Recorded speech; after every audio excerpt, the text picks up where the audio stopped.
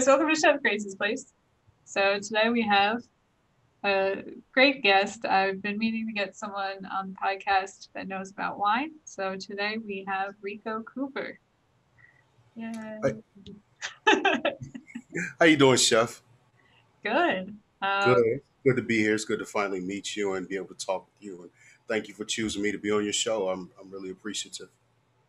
So you, well, what are you drinking? Let's do that first, huh? I'm drinking something local. So, a lot of people know during the summer I'm an assistant to the winemaker at Misfits Winery over in Beltsville, Maryland, right outside of the DC area. So this is our blackberry dragon fruit. So just something small, light. It's Tuesday. Nothing too complicated today. I have some big tastings doing over the weekend, so I'm gonna save my palate for that. But it's just some blackberry fruit. Um, just a nice, relaxing wine. Like I said, not too complicated. Doesn't need too long to open up. Just something easy drinking, you can take on a picnic, or just have with you, with a few friends. So that's pretty much it. So the for the people who aren't watching this, your glass looks like it's got condensation on the outside, and it is a red wine. So is that chilled at all? Yeah, it's so with the sweeter red wines, you can chill those. If it's a dry red wine, you want it room temperature. Unless it's a little warm in your room, then you want it to, you want to put it in the refrigerator maybe 5 minutes. But so this being a sweeter red wine, you can chill it. You don't want to well chill it, and you destroy the nuances and everything. But you put a little slight chill on it. That was great observation.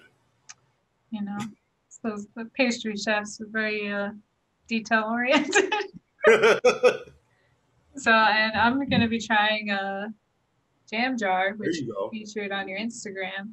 Thank you. Um, and really quick, you were talking about, I don't know where I saw you talking about it, but most people will grab a bottle that looks pretty.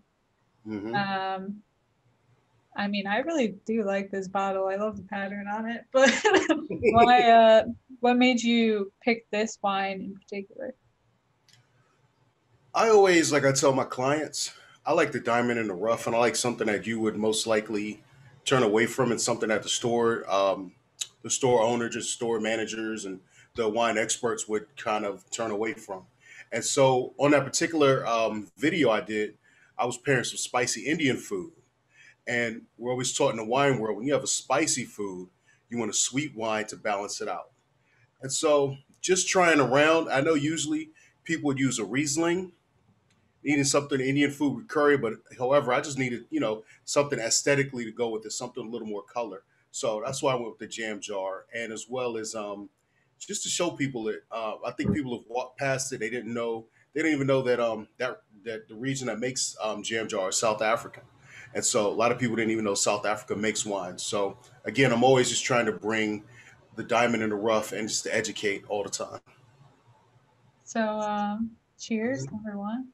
There we go. Cheers. So there we go. There you go. Look, smell, taste. That's really good. Mhm.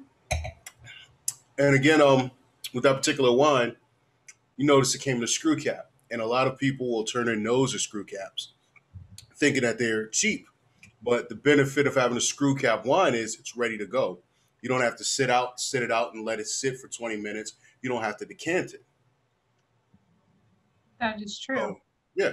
So I tell a lot of people if you're gonna have a party, start early with some screw cap wines. Not every screw cap wine, certain ones you want to stay away from. You can DM me on that, but something like a jam jar, that's fine. Again, there are a few other ones from South Africa who do a fantastic job. They just happen to be screw cap, just wines that you want to drink early. So you would start with those, and then through the middle of the night, through the end of the course of the party or whatever. Then you'd have your more drier reds that need time to breathe. Right. So before we get like down the rabbit hole on the wine, because wine is such a, I mean, I had to take wine when I was in pastry school because I had a bachelor's degree. So I mean, I'm sure you know more than me, but you I know, hope so. Yes. I hope so. But Cancel this episode. yeah, but before we go down that rabbit hole, I'd like to ask you a couple questions about yourself, and Okay. then I really do want to get into some of the basic wine stuff because I was actually earlier today. I interviewed Tom from the Pizzeria and Enzo show, who you were a guest on, and so he says hi. But anyway, um, and I was telling him that I was actually talking to my mom, throwing her under the bus again a couple weeks ago, and it was just I realized that she didn't realize that like when you squeeze a grape, like the juice is clear for like all the grapes. So and then like the skin is what makes it red or white and stuff like that. Mhm. So I definitely do want to go into more of the how my wine is made and terroir and all that other stuff. But first, let's talk about you. That's one of So my favorite subjects.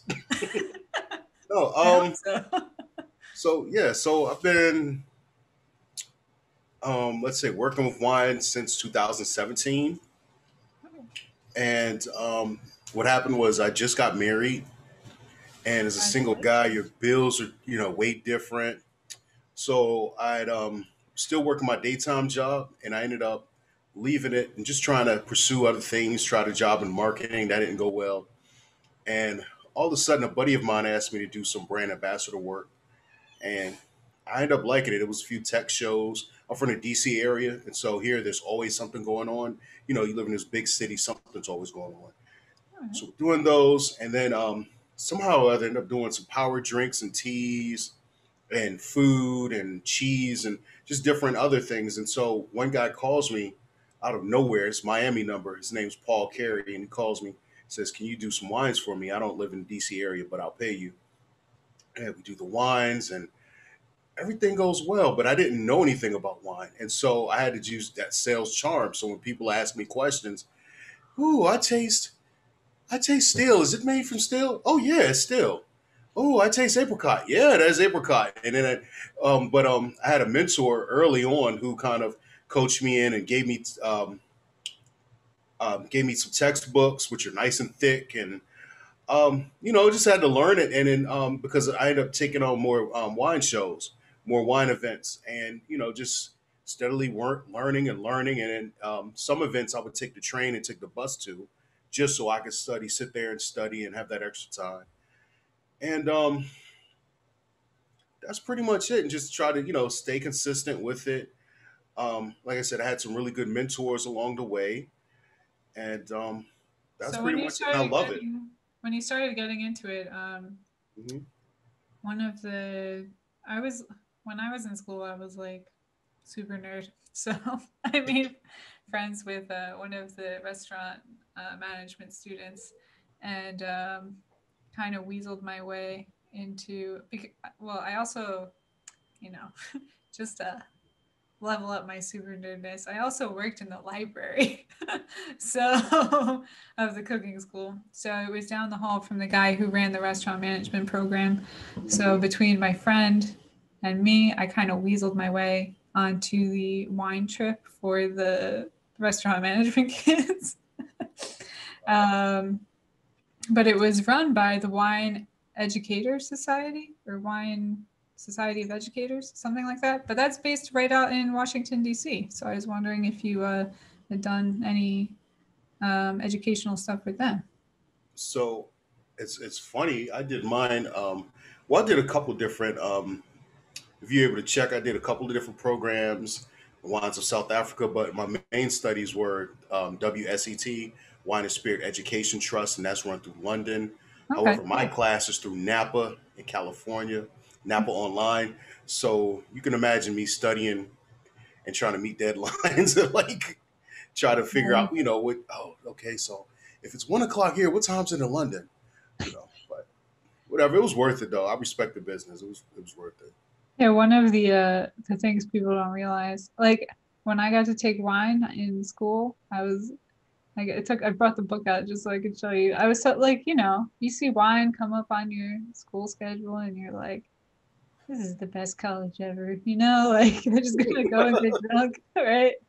Hmm. No, that's not what it is. Right. So Especially when you have to learn hectare and you have to learn like the European measuring yeah, system. this fucking book Yeah. was like one of the There main you memory go. books, and it was look how thick that thing is. Oh yeah. And it's not, I've got a couple of those. it's not small print right there. So it's so, and I really, I was looking at your certifications and stuff, and one of the things that I think is cool is because you're not, obviously you're not one of the those people that make up most of the wine industry where they're kind of like born into it, I would say. You're right. They're a lot of them are like from like France or Italy or places with huge wine cultures, right? And then in America, it seems to be rich white people, so that get to go into this field kind of and make it their profession, which is, you know, it good bottles of wine cost a lot of money, so it Yeah. kind of makes sense.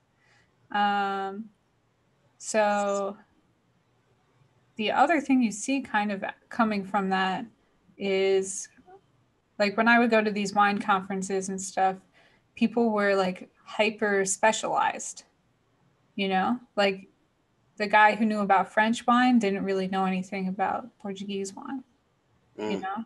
So to see that you have a Portugal certification, you have the South African one, Italian one. I don't know. I can't remember what else I saw in there.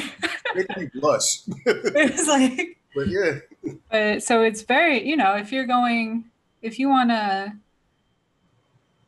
choose, like, you're doing wine consulting and stuff like that. And I think it's way better to have more of someone who's doing a little bit of everything than someone who's just, hyper focused in one region. But that's not to say those people aren't good because, that's a huge resource for you as someone who's, doing more of a general everywhere around the world thing. So it's pretty cool, I think, you know. Thank you.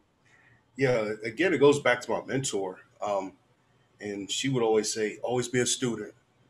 And as soon as I would pass whatever certification, oh, that's good, Rico. Okay, go back to studying. You Yeah. never know. You're never a master. You're never a master. You got to keep learning. And so, just that kind of old school mentality is what I kind of adopted from her. So how like have you done, because the people don't realize, like,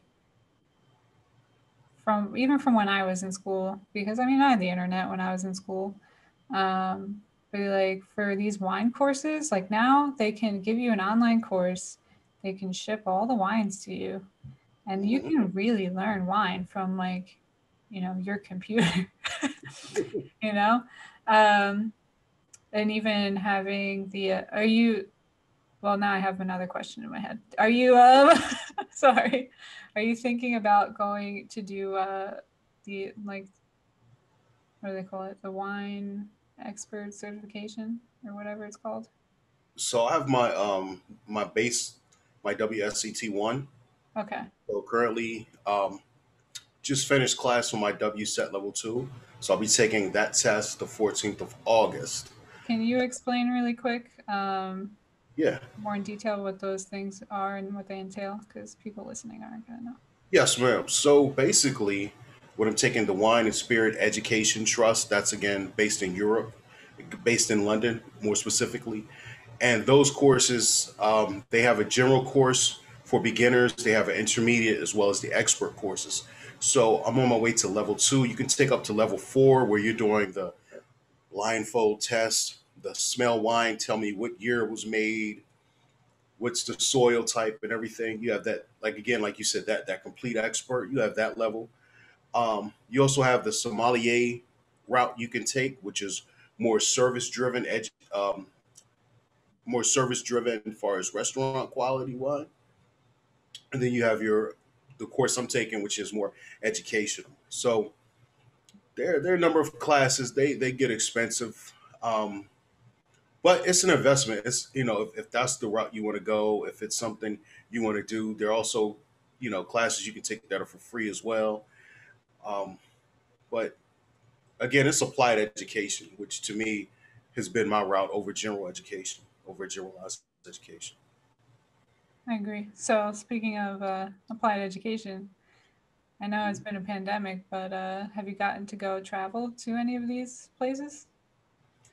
I haven't, and it's funny. I've been to Spain before. I've been to a few places before. We're actually going to California the end of the month, so that's going to be pretty exciting. But no, during the pandemic, like a lot of people, they seen business slow down, and that's really the time where I just went and got back to the books and got certified.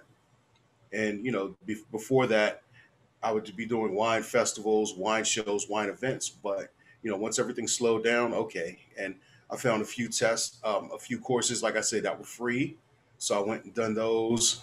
I studied, made videos, made a lot of my wine videos during that time, just to sort of keep active and stay at it. And so you know, So are you also studying spirits that aren't wine? no. So the funny thing is, that used to be a requirement. Now it's just strictly wine. Used to be a requirement for level two to do the spirits as well. Before people would always come to me, oh, you should do this, this, and this too. But I just decided to mainly specifically focus on wine, not beer, not whiskey. Even though it's kind of interesting to me, but just to alleviate from that whole jack of all trades thing, I really wanted to master and conquer wine. But as again, you'll see on my Instagram, there are a few times where I'm promoting tequila, a few times where I'm at the bourbon festival working, which is fine. It fuels, you use those things to fuel what you really want to do. But I just really just put the tunnel vision on wine and basically nothing else. Well, the recently, like I'm in Florida, so I feel like trends kind of like trickle down. You know what I mean, from the Hmm. north to the south. But a huge trend here right now is wine that has been aged in bourbon barrels. So there's Hmm. always some kind of crossover, which is cool. Yeah, there are a couple of good ones.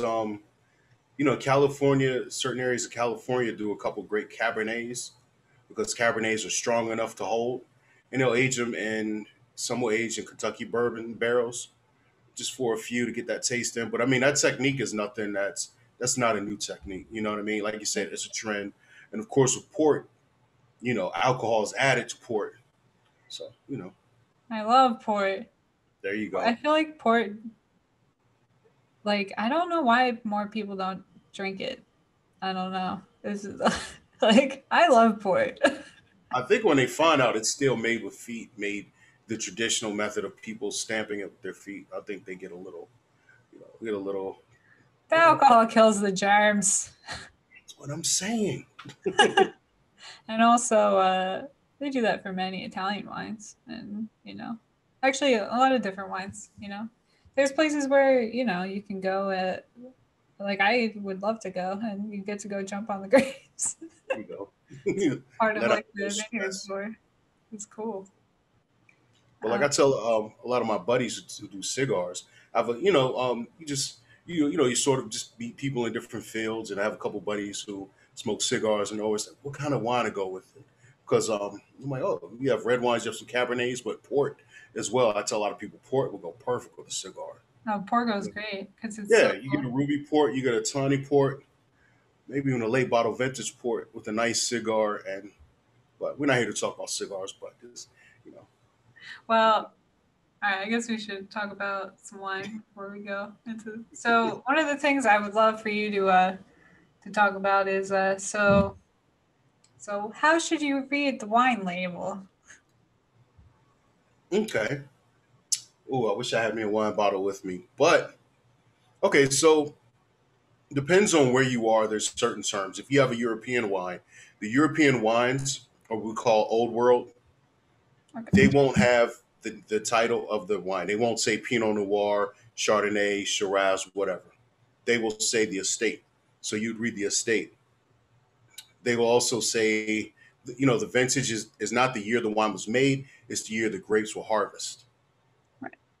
So you'll see certain terms, and let's make it again. I don't have a bottle with me. I should probably grab a bottle, but that's professional. But if you Do you would have see a one term, in your house? We could, take a break.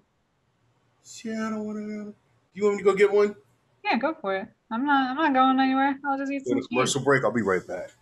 All right. Well, while Rico's getting a bottle, I'm trying out this cheese. It's on sale at Whole Foods. It's uh it's a goat cheese, but it's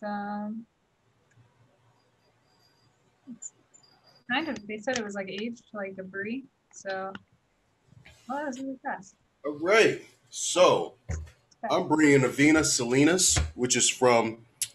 This is a Sauvignon Blanc. This is from Chile. It's from Chile. So can you see? All right. It's a little blurry. Let's It's see. a little blurry. So like glary. That's the word. There's a glare. Yeah. So I'm going to change the lighting.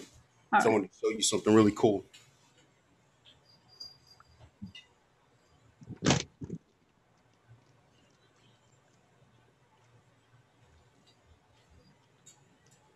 So it's a little darker in here.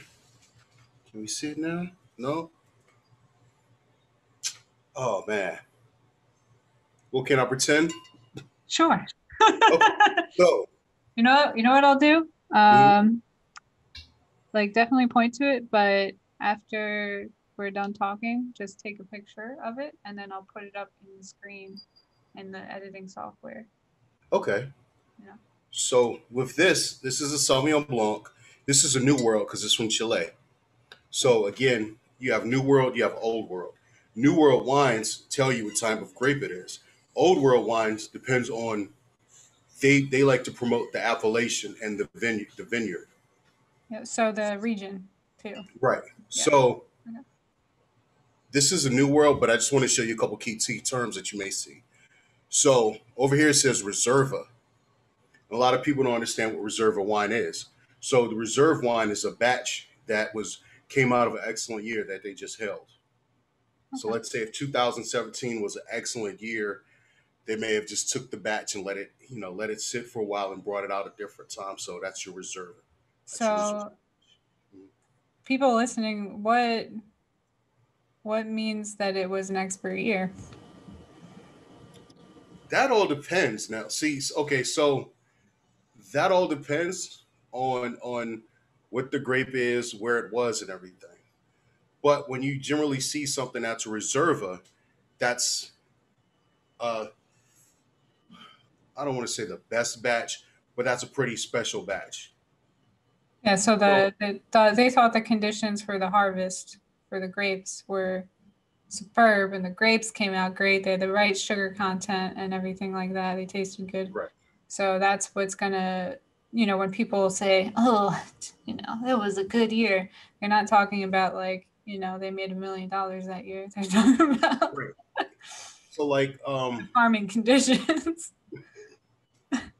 right. So like a few of my clients, they may like a particular wine, and I'll say, "Do you like?" I may bring them a particular wine. They like it, and I know that one has a Reserva. I'll say, "Okay, well now you're going to try the Reserva," and they're blown away. Yep. Yeah. So that kind of makes it a little special. Just key terms. You'll see Reserva. You have the alcohol volume. You'll have the vintage. So again, this is not what year the wine was made, 2020. It's what year the harvest it was harvested. You'll see selection, especially if you're in South America. You may see selection especial, which is the special selection. Again, your reserve selection or your better batch, so to speak. And if you're looking at Italian wines, they have they so again, old world, they have different stages of age of not just aging but of quality. You have a gee, this is hard to do without a bottle. But you have an AOC, which is a general in France. Let's I'll put say a picture of something up there. Yeah, I know what you're talking about. okay, Okay, we need a so label for that one. yeah, I had one of my old videos and it was like denominate DOCG, but they have different and they'll stay on it which grade it is. It Yeah. won't say A, B, C, or D. It may say DOCG for Italian, or let's say that's denominatiae, denominatiae origina controlata garantifica, meaning it's guaranteed quality. You So did you'll see. excellent pronunciation. Oh, Good thank you. job. Good job. It's been a while because I've been doing so many other ones. And I haven't done Italian in a while. And so that's how you would, you pretty much read you would read your bottle, and again, it goes by region because now let's say if we had some Rioja from Spain, and Spain will have different categories for their aging. So let's say if we had a Rioja and it says Reserva, it wouldn't mean the same as this. This, in this case, it means Reserva because it's the reserve batch. And in Spain, the Reserva means it's been aged a certain period. Okay. Okay, and then you have Grand Reserva, which means it's been aged the longest. Reserva may be 2 years, 2 years combination of barrel and bottle. So Okay. it's a whole science behind it. But what I tell people generally, you get a bottle of wine. If you get a wine from, if you don't get a European wine, let's just say if you get a wine from Australia, if you get one from Napa, Oregon, Chile, you're going to be able to read what the grape is. Europe, again, is going to tell you the estate. So True. it's a little tricky. And also, when you were talking about the DOG and AOC and stuff like that, those are, for people listening, they're like standards that are held by the government. That's So, right. so they're By law. by law. Do you know how the ones in France came about? Do you know the story with that? I don't know that one. Yeah, let me. I don't want to sit here and say, yeah, no. What is it? So I can't remember when it was, but the story goes, um, French wine. This is very popular. Um, but everyone, they're trying to make more money no matter what it is. And so some of these winemakers were they wanted something could add to the wine and like dilute it, right? Mhm. So they didn't know this, but they were putting antifreeze in the wine Oh yeah, yeah, because it yeah. has like a sweet flavor, which is toxic. You don't want to eat antifreeze. So the regulation standards of French wine came out about because people were getting poisoned with antifreeze. That's crazy. They did the same thing with bourbon. I believe that. That's a whole nother. Yeah, that's a whole nother can of worms. Wow. Yeah, and the thing I love about wine is that and I always equate this when I was in grade school. I didn't do math well, didn't like English much, but I loved history. I loved earth science. I loved I don't want to say poetry, but what is that? Social studies. And so wine has all that. Oh yeah, and it's Yeah. just it has so many like that story. Hmm. I I can't remember the dates or anything, but how can you Yeah. not remember that story when you just learning about wine? They tell you that, Yeah. I remember that story. You know the one about Chianti Classico and Chianti? No. Okay, so in Italy in Tuscany, they were fighting over this area, which area would be, considered Chianti Classico. So the two sides were fighting, and so they decided to end the dispute with roosters crowing. So there was a white rooster and a black rooster, and there was a knight on each end of the town, and so whichever rooster crowed the loudest, that would be the territory. And so the Chianti Classico was a little black rooster that crowed the loudest when the knight heard him riding on his horse. And so that's how when you see a bottle of Chianti Classico, like right above the label is going to be a black rooster. Ah, that's cool.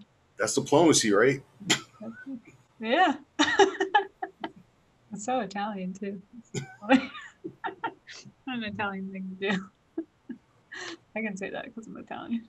But um, that's great. Uh, cool. So we kind of went over that. That's good. I think that's a good thing. But with the French wine, there's AOC and there's a couple other grades too, though. Mhm. Yeah. So And that, that brings me to my other discussion. Um, Price, right? mhm. So I don't make that much money. Is get people to subscribe so I can make some money. That's right. But Right. so I can buy Tell a some friend. Tell a friend. wine. So what would you say are good price ranges for good wine? It depends on what you want. I mean, and one thing about me, again, not just advertising Rico's Wine Adventure, where I help you select the perfect wine for every occasion. And you can find me on Instagram and Facebook. But I like to find a diamond in the rough. But it's subjective because you can find a great $20 bottle of wine. You can find a great $10 bottle of wine. You can find a really bad $50 bottle of wine. It all depends on the location. And I think, like we touched on it off air, people will go for the prettiest bottle. And that's not necessarily the most efficient way. So I tell people to just, do your research. What do you like? Try a few blends the first time, and whatever you like about the blend. Let's say if it has, 70% Merlot, try Merlot. Then you like the Merlot. Okay, let's get a bottle. Maybe I'll start with a $50 bottle and work my way up or work my way down. General rule is, and I hope I'm not all over the place with the response, but general rule is if it's under $100, if it's under $100, you drink it away. You drink it. If it's over $100, then you want to store it and you want to save it. Yeah. I So think I want to drink it if it's over $100 too. okay. Before Well, anyone finds out that I had some. but wine is so awesome, and I mean, let's say you got a few, and I tell people this is a trick. I really like your show, so I'm telling you and your listeners. So let's say you have an exclusive bottle and you buy three or four, let's see, Bordeaux's or whatnot. Not a Bordeaux Superior, but if you buy a couple nice Bordeaux's and you put them up in your closet somewhere where it's dark and crampy and you don't touch it for 10 years, it may end up becoming a $200 bottle of wine. It's a 60-40 chance after 10 years of aging, especially you have a great, especially if it comes out of great harvest, you have your $200 bottle. You just maybe took you 10 years to get it. So at what point Hmm. would my $200 bottle of wine become a $200 bottle of vinegar? Ooh, I hate to give that.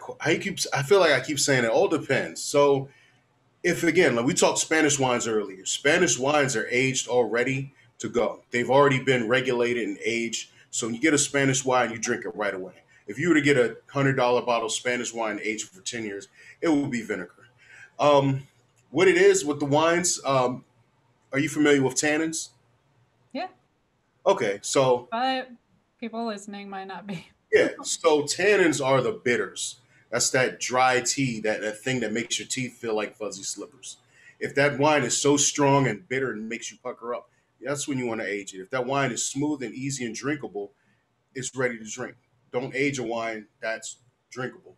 You want that wine like you're Italian, so Barolo and Barbaresco, Yep. which are really, really strong, you know, wines. You want to take those and age them for 10 years. So, but if you have a wine and it's low on tannins and it's easier to drink now, then drink it and enjoy it. So the trying to remember what that was called. The mellowing. Malaric reaction? Had something to do with apples. Like is what it mellows it out. I can't remember from wine school. Yeah, the aging mellows out the tannins. Yeah. So Yeah. the another interesting fact Mhm. that I learned in pastry school, not in wine class, um, is that uh, do you know what cream of tartar is? No, give me that. What's that? So cream of tartar is it's a like an acidic powder. It's white, and you use it Mhm. in like baking all the time. Like usually a tiny amount of it because it's so acidic. Um, but it turns out that's actually um, a powdered form of grape skins, Oh wow. which I had no idea. And I was like, well, that's pretty cool. So definitely, that's why tannins are like, but I'm a fan of tannins. So why don't we talk about the winemaking process then, since we're going into tannins? Because some Okay, I people got are like, I don't like tannins. So tannins give me a headache. How many times have you heard that one? I've heard that a lot, and then I also ask people, where, and which way are you drinking your wine? And Is I'm it, like, are they giving you a headache as you're drinking it, or is it the next morning that you have the headache? but I mean, also, did you decant your wine? Did you let your wine breathe? Did you just open the cork and start drinking it? We should There are a lot of different key probably, factors. Are yeah, you eating a nice meal with it? Are you pairing it right? Because that's that makes a big difference. That wine can elevate or destroy your meal. true. Yeah. So I'm trying to. There's a lot. There's a lot to cover right there. um, let's see. There's okay. So why don't we talk about?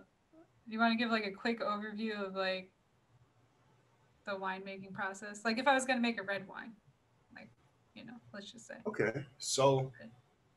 yeah, they come from the darker grapes, the red. So the red grapes or black grapes, they call them as well. And you would crush them. You would keep the skin on them, which is how you would get the color. I know you again. We talked off air, and a lot of people didn't realize that, and that's how they keep the color. Um, you would keep it out the light. It depends on again which region which region you're in. You would age it in a oak barrel or a steel barrel or even a concrete egg. And Concrete egg. I haven't heard that one yet. yeah, really, No. yeah. Georgia, the country, Yeah. not country Georgia. The country Georgia, but not that's the state. Yeah, concrete. Um, Portugal does that as well. Okay. You giving me a quiz over here, man. I'm sorry. I'm No, I sorry. I love it. feel I like love I'm it. I need to interrogating you a little bit, I and I need want to. you to like relax a little bit. No, because you know what happens? You learn so much stuff, and then once you get on a new lesson, you forgot. And you're like, oh, I forgot I learned that. Oh, So I this is forget. It's okay. I forget yeah. everything. That's why I like. I know the Mallard. Malik. That's gonna drive me nuts. I'm gonna wind up looking that up. Malolactic acid. Yeah, there's some kind of a reaction that like Yeah, makes it. I mean, that reaction is like a lot. There's a lot of things I think does in like cooking, but it's particular to wine. Um, they cause that reaction for something to do with yeah. It's melon or mostly something. a few white wines. Yes, Yes, white wines. yes, that was it. Let me see what else as far as the winemaking. Just a quick overview. So again, we talk port and Oh, all of a port. sudden your air conditioning's going crazy. Oh, I apologize. Okay, was that better? Yep. Okay, so again, so we're talking red wines. A rosé is actually rosé is a French word for pink. A lot of people didn't know that. And rosé is the same thing. You would take your red wines, I mean your red grapes, but you would only keep the skins in temporarily just to get a little color So the and just to skins, get it's kind of like making a little tea. Like the right, right longer there you you leave go. it in, the stronger it is. Right there you go. Yeah. Perfect. Right. So yeah. So that's how you would get your rosé. Because a lot of people are like, "Well, how are rosés pink? Do they boil the grapes?" And I've heard a ton of questions. Another thing people don't realize is that there is no red Zinfandel. It's white Zinfandel is basically rosé. And so people say, "What's the difference between red Zinfandel and white Zinfandel?" No, it's white Zinfandel because they call it white because it's a rosé. But even though it appears red, I didn't know that. I didn't yeah. know So it a lot of was. I people didn't. Is there a label that says Red Zinfandel? no, just people No. call Okay, it's just people I've saying never that. seen, I've never seen one, but people always, well, it's white. Why does it say white's infidel? And I get that question all the time. Um, what else do we have? We okay. Oh, we're talking about port. So Oh wait. So once you have the skins in the um thing, you take it out when you feel like it's you're good, right? Um, Say that, yeah. some of them, sorry, someone was calling me. So the uh, the fermentation process happens. I can't remember. It happens with the grape skins in it, or you strain it and then you put you start the fermenting process. So again, it depends on red and white. So red is always crush. Um, what do I call this? Crush, press, ferment. White grapes, you take the skin out before you start to ferment. Okay. Mm-hmm. And then Get the juices out. Yeah. the fermenting. Can and yeah. There's So a vat at some point. I'm sorry. Excuse you me. said what now? Okay, so yeah, I kind of wanted to go through the whole process so this way people who never, a lot of people have no idea. Um, so the white wine, you take the skins out. Hmm. Red ones, sometimes you leave it in. For Uh, red, yeah, yeah. no, you keep the skins in for red. And at what Rosés where point you. Mhm. do you, because there's kind of like a bulk ferment, right? Before it goes Mhm. into the barrels, right? Mhm. So how long does that take? That depends on. On the wine? That's going to depend on the wine and where you are. Okay. Um, because some they would they have the big some areas, especially in Europe, they have the big wooden tanks. They'll keep them in and then just put them in barrels. And it just the interesting thing is like they all have different techniques. Like for instance, sherry. Like for instance, with sherry, will be the smaller wooden barrels, and they'll pour a little in one, pour a little in the other, pour a little in the other, and so that they try to keep it consistent where there's a little batch from every, and it kind of almost like a trickle down effect. Does that Okay. make sense? No. Okay. Well, So they have. I'll say this: every place has that. Every place has their own techniques. For instance, in the United States, in the winery where I work, we may keep it in, let's say, a week, if that, before we're producing. So it depends, and if you're doing traditional method or if you're doing any of these newer methods. So when we talk about port wine, because I always knew it was, fortified with more alcohol. Right. Um, what is Yeah, that alcohol? it's brandy. So Okay. Oh, that's why it's thicker. basically, yeah. So yeah, so that's why you get that 19%. So France and England had issues. France and England had issues, and France decided they were no longer going to supply England with wine. And so England decided they would use Portugal. However, by the time it came from Portugal to England, the wine was rotten, had sort of been foul, and so they decided to put brandy in so that the wine would take longer for it to age. By the time it got to England, it was received in England. Because the But alcohol would kill the consequence germs. is 19% spiked in alcohol. Yes, ma'am. I mean, that's also why it's so good. Why the glasses are so small. Yeah. But yeah, I feel like port wine, like what was the first alcoholic beverage you've ever had? Mm. You mean of legal age? No. Nobody Oh, has their no. trouble. My mom might be watching this. Ooh, good question. Oh man, I guess just a beer.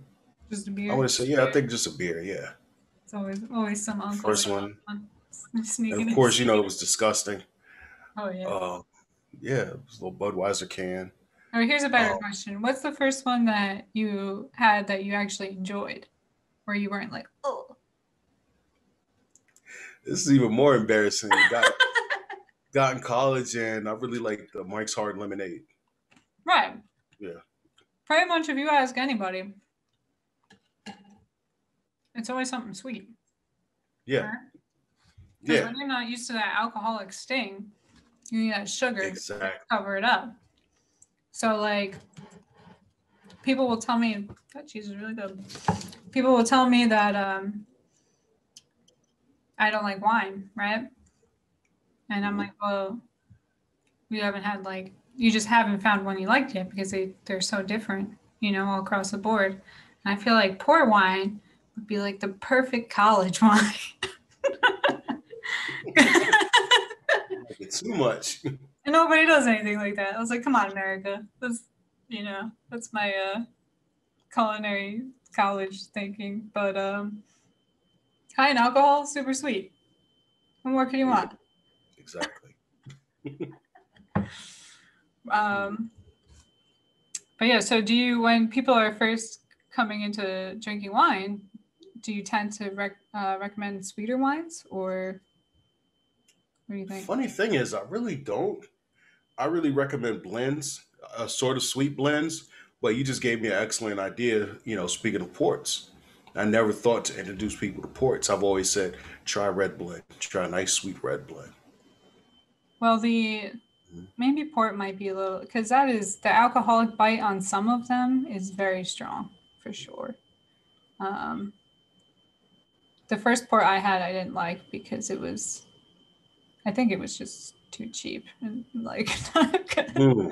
I don't even know if it was like port or just like port from Portugal, or it was just like port style because that has its own, you know, Yep, like champagne has to be from France, port has that's to be right. from Portugal. So that's it has its own little seal and everything. So It's funny that you mentioned that. That was actually a lawsuit back in the '70s about champagne, and so that's why you may see some before that they were able to be grandfathered in. So that's why you may see some wines that say California champagne.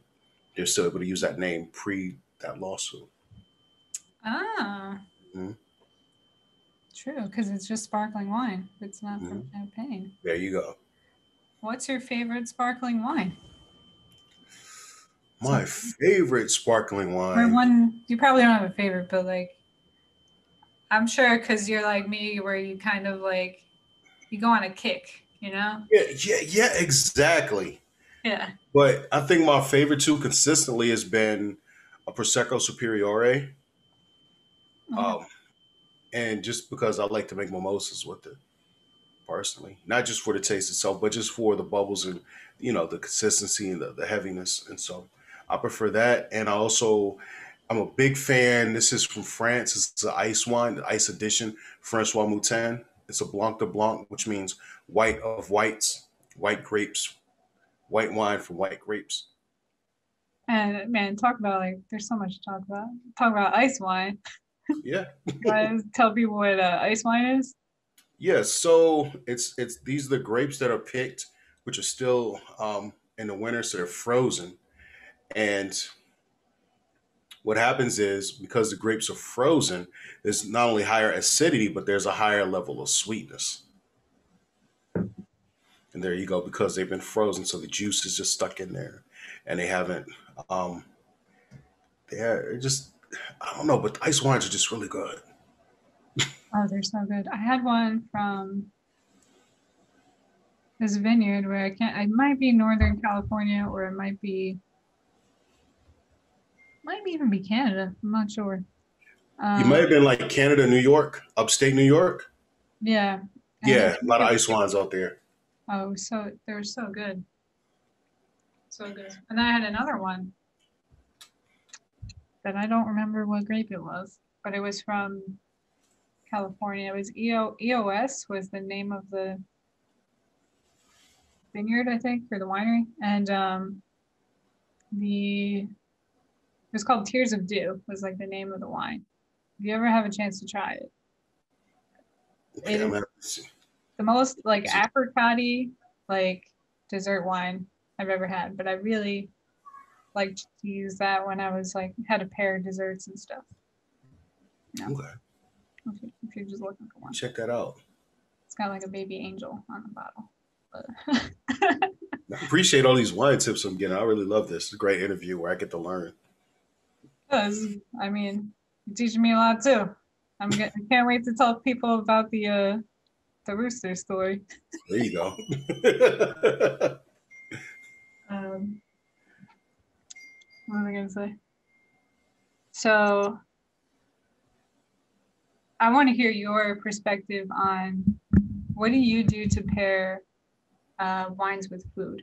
Because as a chef, like I think every chef has their own or every idea of like how to do it because we're trying to tell a story. Let's put it that way. Mm. Yeah, for me, so again, with everything in my style, I like to go not necessarily against the grain, but I just like to find a diamond in the rough.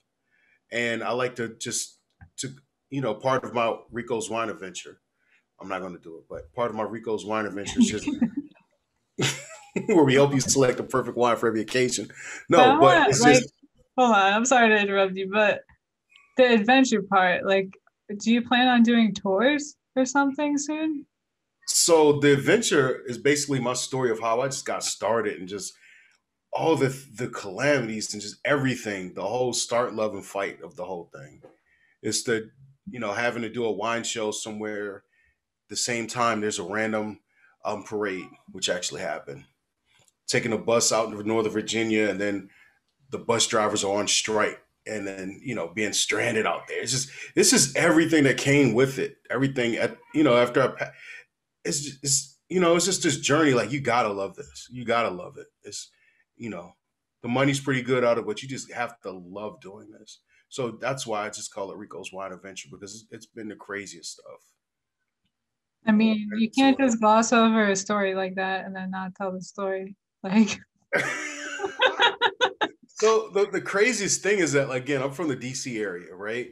And we call our area DMV, and it's DC, Maryland, and Virginia. We're all pretty, like a regular tri-state area. If something's going on in Virginia, you know about it. Something's going on in Maryland, we know about it. yeah. And had no idea about this random strike where the train and the bus operators were having. And I end up getting out, getting ready for this show, and I'm like, okay, I've took this route before, and all of a sudden I'm like, okay, it's getting a little late, okay. And everyone's like, yeah, there's a strike. I'm like, what do you mean there's a strike? How long have they been striking? For an hour? What? So and then having a bus driver who they had to get volunteer or not volunteer, but they had to get I guess I'll say they're B team bus drivers, and he didn't know where he was going, BT. and yeah, and didn't know the route, and it's again, it's just been an adventure. Running to a few old grade school teachers and Oh, cool. selling them wine, and and hearing about them, and it's just been fun. It's been fun. It's been a lot of headache, a lot of reading, and just everything. It's just been an adventure. What you got any good stories from selling your grade school teachers? What? Just coming in, and I'm seeing them, Miss Mitchell, Miss Robinson. They're like, who are you? Just this random guy. Like, oh my, and and wow, you do wine now? Yeah.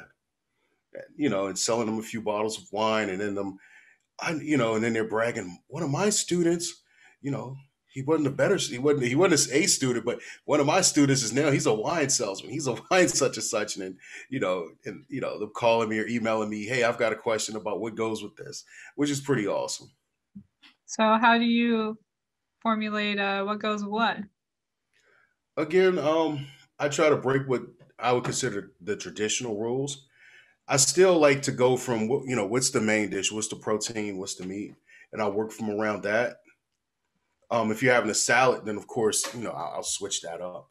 But I'll give you an example, one of my biggest examples. So the main understanding is when you have a steak, you have Cabernet Sauvignon, Cab Sav, whatever you want to call it. For one reason, I said no, that no. Um, let's think about this. Let's go Malbec. Why would I go Malbec? Because well, Argentina is known for their steaks.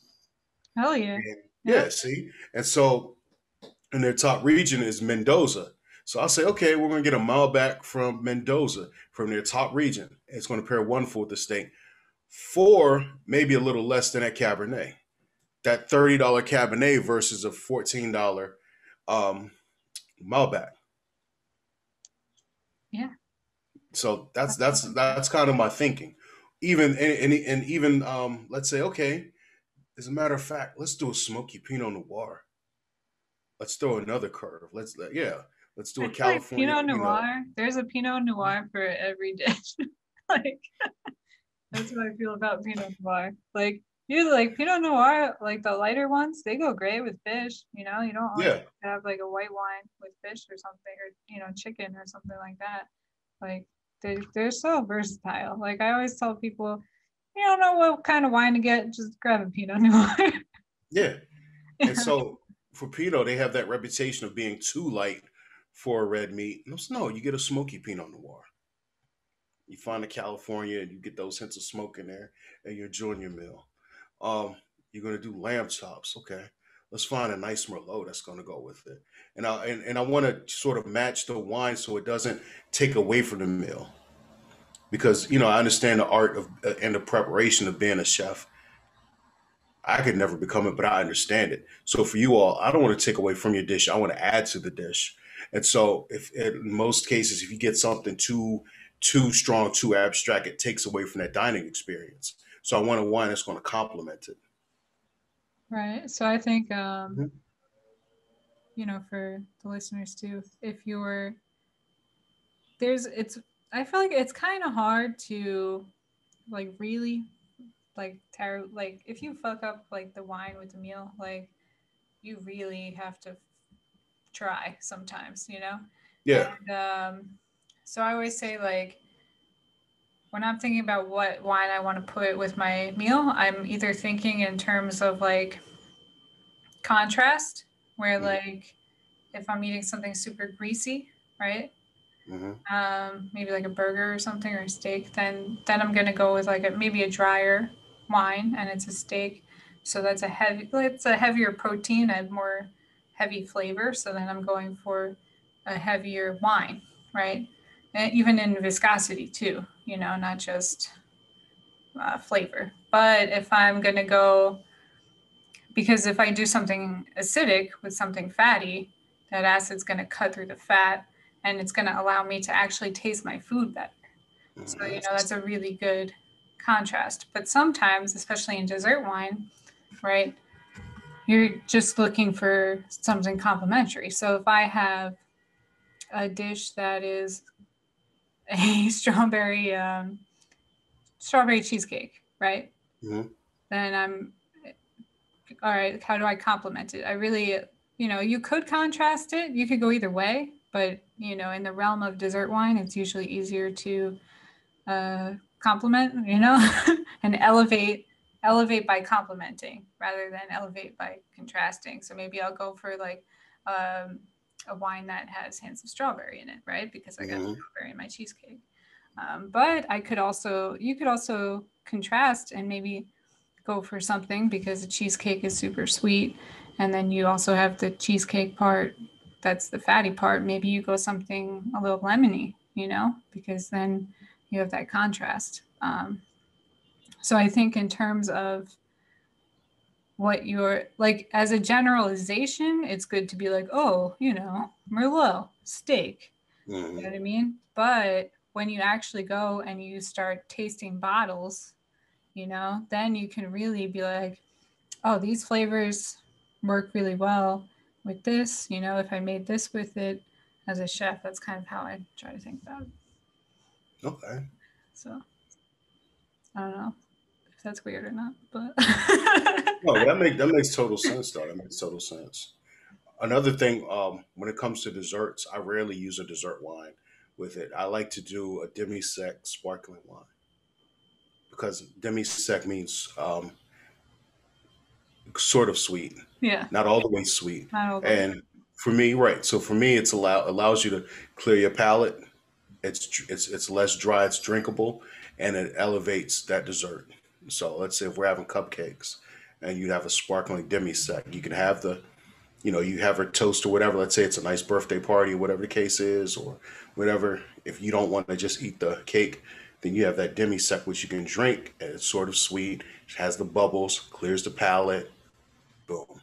You know what was crazy? I had a couple, maybe like a year ago, which apparently a lot of people know about this wine. It's not that crazy, but I forgot the name of it. It starts with an L, but it's a sweet sparkling red wine, and it comes from Russia or something. It Oh, seems like the kind of like the like the Czech Republic, like Slavic areas. okay. They have a lot of sparkling red wines. They're like really cool. I don't know if you've ever had them, but No, thank you. maybe check it out. Yeah, I've Uh, had a few from, like I said, from the nation of Georgia, which are fantastic. yeah, there's so it's like everywhere where there's like dirt, like everywhere grapes grow, there's a wine. you know. Have you The one thing I really thought was interesting when I was studying wine was the history with phylloxera. Did you Hmm. read about that? Yes, I, ma'am. I think, yeah, that's so crazy. It still blows my mind. Do you want to talk a little bit about that for people listening? Yeah, that was the disease in the 19th century, which knocked out a lot of areas. Long story short, and a lot of the poor areas, the poor European nations, they were hit the hardest from it. And so other areas, basically, it was a big fungus that just destroyed the vines, not just the grapes, but the vines as well. And um, it made growing grapes extremely hard. It also destroyed and entered the land as well. And so a lot of nations, France, um, Italy, were able to bounce back. But again, a lot of the poor nations, South Africa took a major hit. Georgia, Bulgaria, Yeah. those areas took bigger hits, and they're just now, actually just now, within the last, let's say, 40, 50 years, are still trying to resurge from it. You know, Well, yeah. reputation and everything. So for the disease phylloxera, what it did was it attacked the rootstock.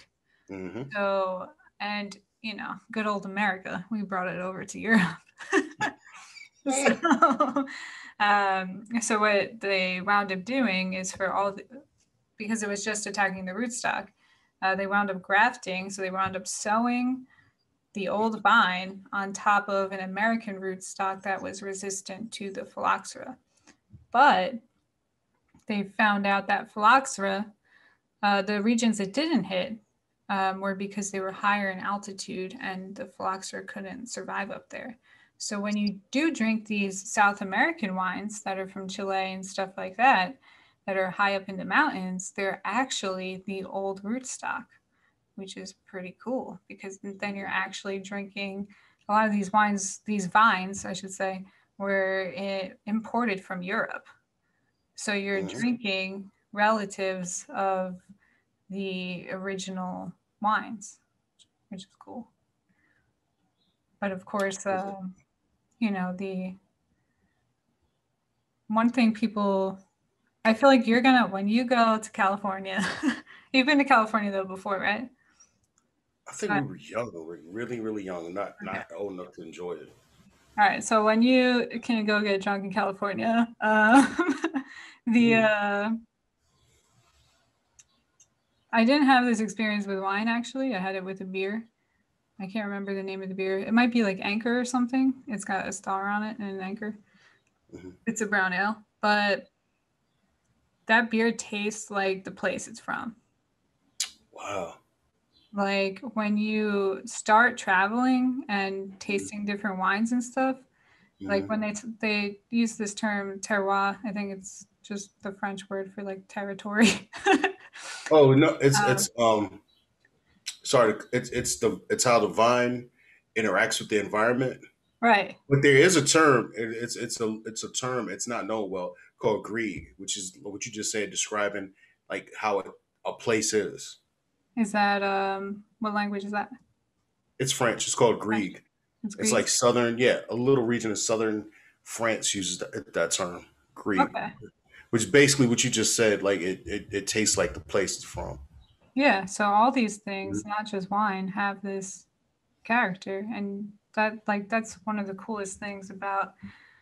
I don't know, like if you watched any of my channel stuff, but I was Yeah, working I at. love the ice cream episode. The Yeah, that ice was cream, fun. yeah, Yo, talk about kicks. I've been making ice creams like since that episode. Like, and that nacho. What was that? The nacho. Um, oh, the Nacho Dilla? is that it? The one you were saying for the Super Bowl, and you cut that big slice? Yeah. Yeah. That's yeah, that was me. That's Noel. That's my boyfriend. He's so funny. He makes those videos way better. He's way funnier than me. But he's yeah, he's training to be an aircraft mechanic, so he's in Tennessee right now taking his Oh, tests. wow. Um so I'm excited for him. But yeah, what was I gonna say? I don't know. Talking about the beer with the Oh, star. we're talking about the beer. The terroir. I don't know why I brought up my channel. Too much wine. I'm talking about the ice cream guy. Talking about the ice cream guy. But I was gonna say something before that. I don't remember. He said, "Yeah, but you were telling me about the beer in California. You said when I'm able to Yeah. drink it, Oh, so take the the anchor." terroir. I don't know. You're gonna make me look for that beer. We have to write that down in the description. I have to find that beer. It's like it's not that it's not a it's not like a super crazy beer, but I just remember being where it was, and I'm like, this, it really does like when you go different places, like the air smells different. You know what I mean? Mhm. It's just like when you drink that beer, I was like, and I didn't think about it when I was there, but when I had left and I found that beer and like I was in Philly, so I went when I had it again when I was in Philly, I was like, whoa, this really like this is from there, like Mm. it was like boom. So that's really cool. Like when you go to California, you'll get to have that experience. So, what part of California are you going to go to? We're gonna be in San Diego. All right, Southern Excited. California. So SoCal. I haven't been to San Diego yet. So, are you going to be a, a bud tender and a sommelier? No, I think we're just really, just gonna stick to doing some festivals and doing some shows and just really just sticking to the educational side of wine. I really enjoy that. I mean, pairing it with your favorite cannabis is going to definitely be the next iteration of Yeah, they're doing a most lot of stuff with beautiful wine thing. if I'm using it, but my mentor, she would kill me. Traditionalist, yeah. So, how did you meet your mentor? Doing the actually my first wine show. Like I said, the guy Paul Carey asked me to head out, and I headed out to Virginia, and she was there. And the first thing she said to me, "You smell really good, but the wine must smell better. People have to smell the wine over your cologne." And she went and brought me a book, and she just showed me how to open the bottles and how to hold it and everything. Just really like motherly. That's awesome. That's Yeah, funny. Very motherly. She got you with that backhanded compliment real quick. yeah. So again, I'll message her, "Hey, Miss Pam, I just have this, this certification from XYZ." She's like, "Great. What's the next one?" "Great. Continue on." So it's a minor pat on the back, and it's like, "Keep going." So So, it's good. which wine have you found the most interesting so far that you've taken a course on? Um, hmm. Which wine have I found the most interesting? So currently, I'm taking Vindi Rioja, which is my diploma in Spanish wines, and for Rioja, just that specific region, Northwest Spain. And so their wine for the Rioja is Tempranillo. That's the grape, the Tempranillo grape, but the wine is called Rioja. So that's just been interesting. I thought I knew a lot about it beforehand, and once I get to study it in depth, I'm like, wow, okay, I didn't know that. Certain things, that the difference between the American oak and the French oak, and some of the Spanish wines use a combination. Oh, they're going to age it a couple months in French and then a couple months in American oak, and why, and so I think the more I study that particular region in depth, I'm just finding out new things. And to be completely honest, I said, "Oh, I've studied temperate. I've studied Rioja. I've sold it a million times. I have it in my Italian notes, so I have a general overall understanding." And I wasn't even close. Happens a lot. Mhm. Um, and that's a good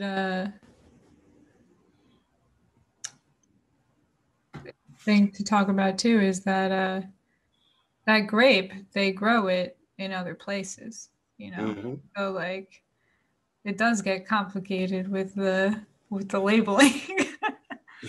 you know, because Bordeaux is Chardonnay and Cabernet Sauvignon, or which one? No, Bordeaux are mainly Merlot and Cabernet, and that's Merlot and fine. But they Cabernet. have white Bordeaux. They do have white Bordeaux, and Well, it's then like there's always like a red grape and then a white grape, right? That's what. so the white grapes their own separate selection. Bordeaux are mainly Merlot and Cabernet. Merlot and Cabernet. Hmm. And Something. then you have, like I said, when you talk France, you have other regions where you're allowed certain grapes in it. Like the Chateauneuf de Pop contains 13 different grapes. Yeah, Chateau of the pot. Chateau. Throw everything in the pot. What? Yeah, They and just yeah, threw everything in the pot. That's what it's there called. you go. Hey, No, but really, what's it called? Chateauneuf de Pop. Okay, I don't know Hmm. what that means. That Chateau means of the the ninth place. chateau of the Pope, where the Pope lived. Because again, when you talk in Europe, Uh, it's appellations. It's there, that region, not the grape. Wait, where the Pope lived? So Italy? No, it was. I guess they had a pope in France, but that's what they call it, Chateauneuf de Pop. I know. I don't know. For my You're time. calling the Vatican over here. I wonder, does the Vatican have its own wine? Church wine? I don't know. There could be a market there. what? Shoot. Who makes who makes the church wine? That's a good question. I never thought about that until this moment. I don't know. Hmm. Certain wines I know they would get from monks and stuff, and they would make them in Europe, but I don't know. Oh yeah, so many of the monks made wine. Even Dom Perignon was a. Oh, I never plugged in my fucking computer. But yeah, Dom Perignon was a monk, I believe. Yeah, I got to go to his monastery once. That was cool. That's in France. One second. Luckily, I wore pants. Well, a dress today. So, you know. Um, yeah, one second.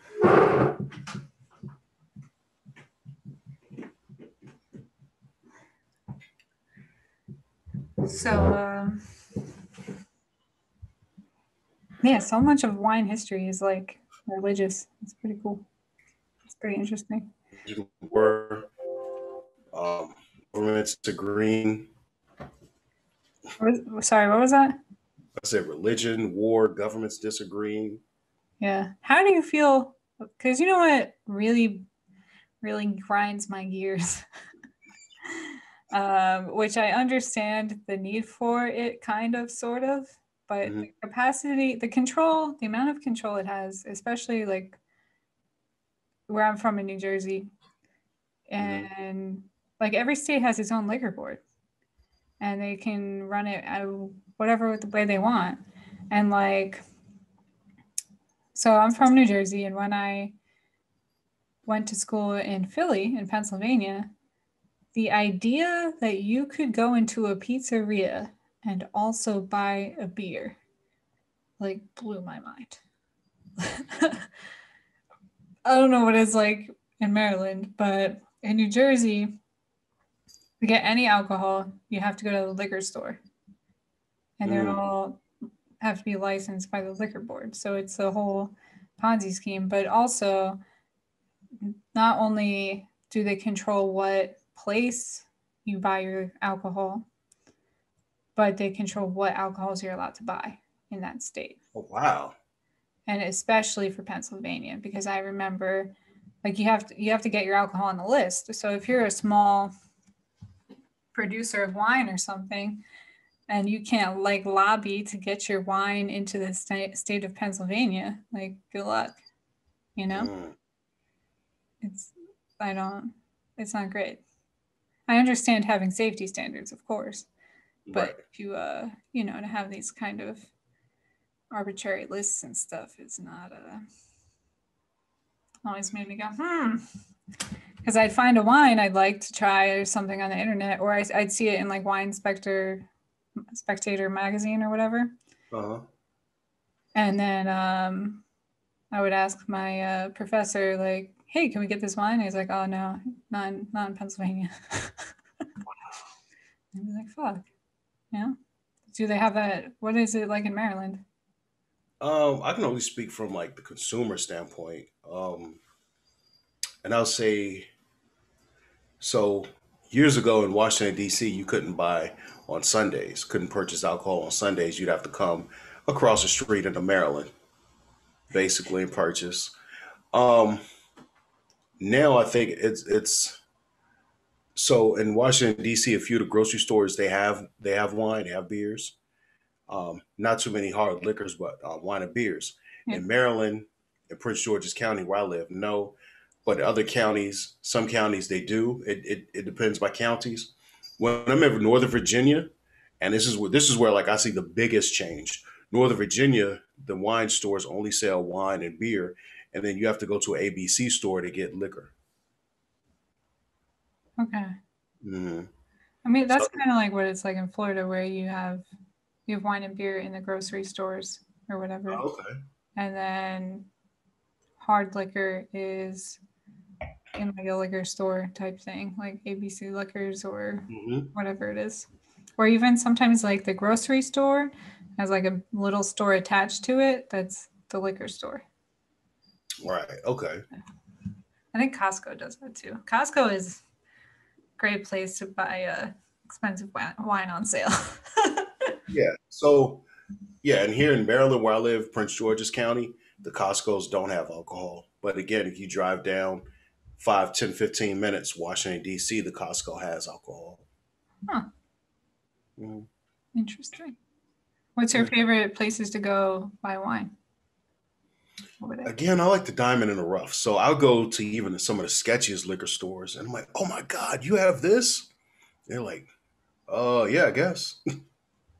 Like, I don't, because you have the wine stores, the big chain stores, and they'll have I don't like they'll have celebrity wines, they'll have their wines as well, but I always like, again, especially when I'm personal buying, when I'm private buying for people, I just like to go into many different stores and just see what they have. So that's sort of my favorite thing. That's my niche. I love because going to the mom and pop ones. Yeah. Yeah, because again, their biggest sale may be lottery and Hennessy or whatever, um, you know, tequila, whatever the case is. And I may find, one day I think I found, what did I find? Brunello de Montepulciano. And I was like, what? Wow, you guys have this here? I feel like those are the people like that they get into it and then they either stock it for themselves because they have to buy a case or something in order to meet the minimum requirement, or you know, that they know like, oh, I can have this niche market because the big box stores aren't going to do it, Right. So, which you is cool. know, yeah. So again, my whole through my whole Rico's wine adventure has just been the diamond in the rough. Yeah. I'm in the middle. Like this is actually the first South African wine I've ever had. Really? Yeah. My Because face is turning bright red though, and it's because I had to turn off the air conditioning, not because I'm drunk. Just want to make that clear. But South African wine. So yeah. what is cool about South African wine? Um, their big grape is Pinotage, which is a blend of Pinot Noir and it's a blend. It contains Pinot Noir. I'm just going to say that, but it's not as accepted all over the world. So it's pretty much just in that area. But South African wine, their big university and their big area, Stellenbosch. There is where their Cape. They make some fantastic wines.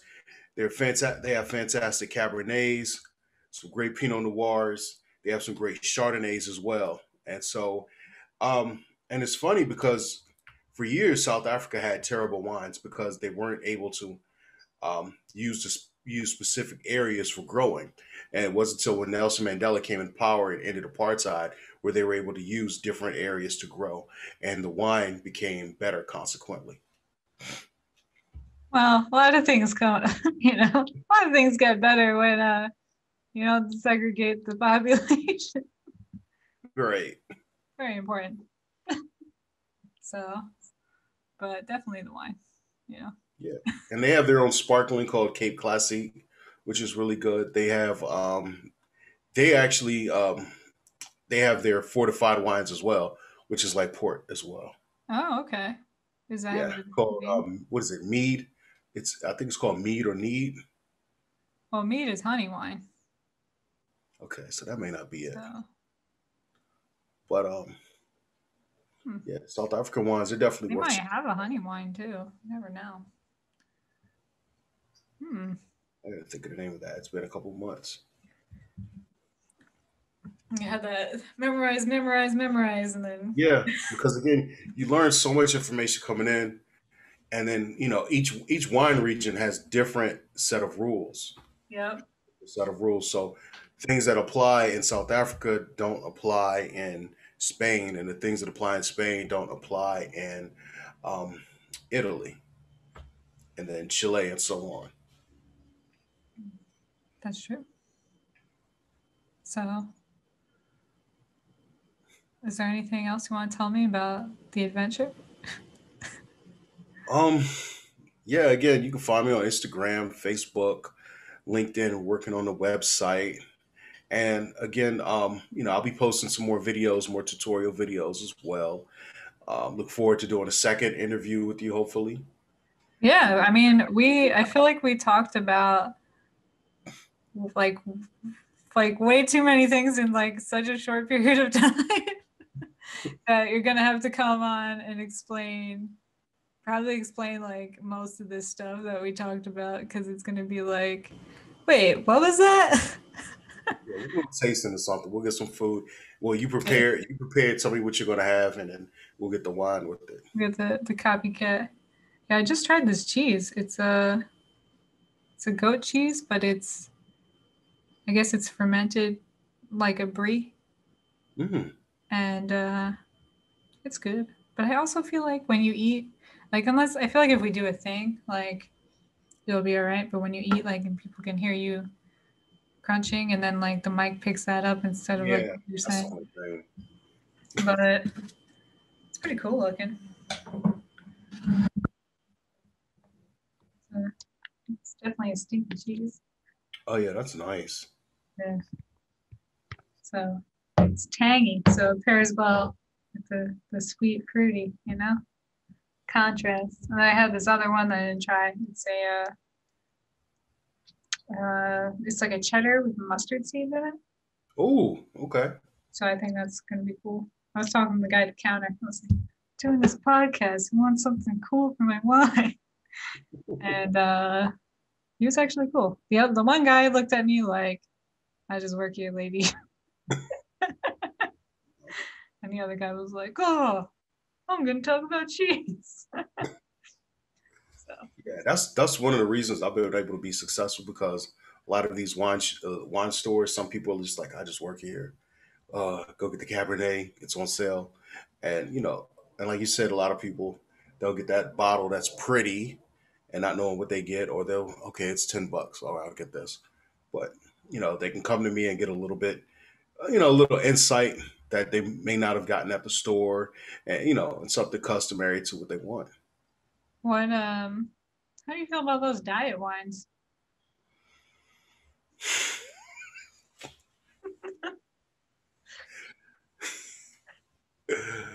Um, Sure. here's what I say. Okay.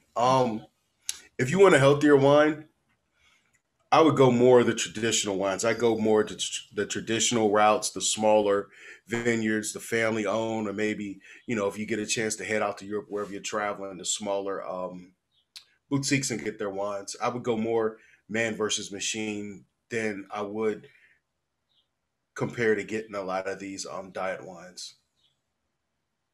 That was So good too. yeah, but so here's the thing. Also, my last wine show, I had some organic grape wines from California, and they were fantastic. Um, so they're like everything is trial and error. Um, I think with a few of the wines, they didn't do justice taking the yeast out of them or taking the sugar out. I think they didn't do justice, but I think again, Hey, hold on. What do you mean? Elaborate. They were just shitty wine? no, I want to say a lot of customers want what I actually tasted those out to people before, and a lot of customers are saying it's missing the yeast, it's missing this, it's missing that, and so I tried it, and I think it wasn't nothing I would drink on a normal occasion, but again, 2 weeks ago when I showed the organic wines, they were fantastic. They were made for the organic grapes. They were fantastic. So for people listening, if you listen to the podcast or whatever, I have been touching a lot on sustainability and organic versus conventional. So this is where an organic grapevine hasn't been sprayed with any glyphosate or um, pesticides like that. So it's the same thing, same thing as buying the organic produce. It's better for you, and it's tastes better too. Yeah, they were great. And also again, traditional grapes. If you can, again, you guys have a trip out of Italy over the summer, and there's a small little village. Get them from there. Um, And a lot of the old, like if you go to Europe, a lot of that stuff is organic just because they're not allowed to use those exactly, pesticides, all traditional method. So like in America we have to say, oh, it's organic, but you know in Europe they're just kind of like, no, it's just normal wine because we're Yeah, not dumb and put a bunch of cancer causing stuff on our food. Pretty much. yeah, because it's tight. It's tightly regulated. Yeah, well, I mean, it's regulated here, but it's regulated for the bottom line. It's not really regulated for the health of the people. That's the problem. It's get a little political right there. But yeah. So so yeah, that could be a we're gonna go on for another hour if we keep talking about it. We didn't even touch about like the sparkling wines and the second fermentation and all that other stuff, but I don't know. Yeah, there are a few different methods. Some people, the cheapest form is injecting. Is what? Um, it's called an injection method. Yes. They're very different. There are different methods to that. If you get a sparkling wine and it says traditional method, It's going to be, the most expensive sparkling wine that takes the longest amount of time. It's not always the most expensive, but it does. The traditional method would be, um, you're gonna have the second fermentation, which causes Yeah. the carbonation inside the bottles from the yeast. But the injection method is basically you're using a soda stream to create uh, to create bubbles. You're just carbonating it. There you go. And Uh, then there's also people who spend time turning a bottle, weeks and weeks, turning a bottle so it's completely upside down. So yeah, sparkling wines are great, and again, a lot of people, like you said, you can't call something champagne if it's not made in that region, northern France, champagne.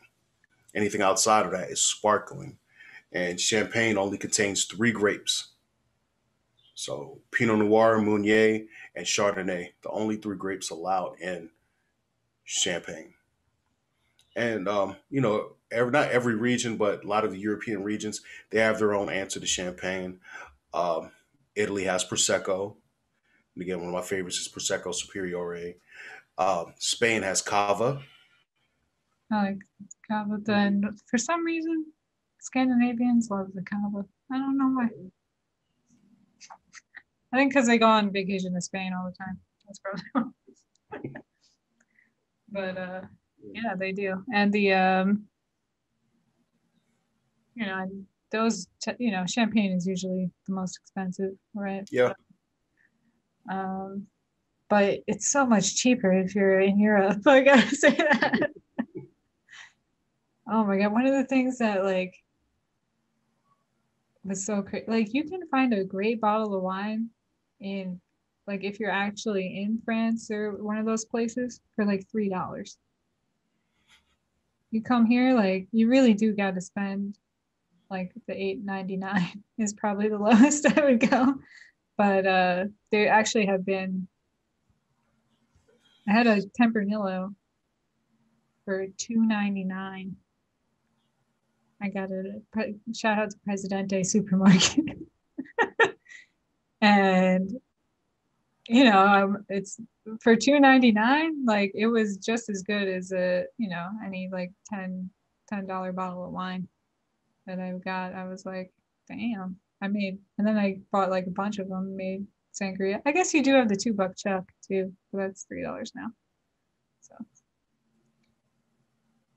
yeah. I mean, well, the good thing about Spanish wines, again, they have their tight regulations on table wines, and well, not tight regulations, but a certain quality has to be there for that. So you really, in my humble opinion, you don't find too much of a bad Spanish wine. And if you do, like you just said, you make a sangria out of it. yeah, I love sangria, but yeah, I feel like we're gonna keep talking about wine, so I'm gonna go.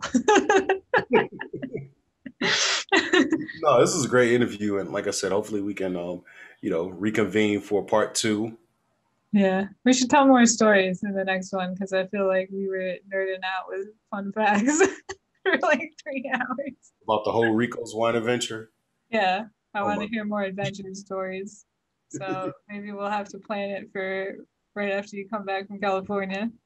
Yeah, we could do that. We could talk about the stories. I have some good ones. I think All right, cool. I have some good ones. Yes, ma'am. All right, so thanks for watching, guys. Obviously, Rico is very knowledgeable in all things wine. So go into the description and click on the links and get in contact about him for all your wine questions. And I'll see you next time at Chef Grace's place. Thank you, Chef. Be safe.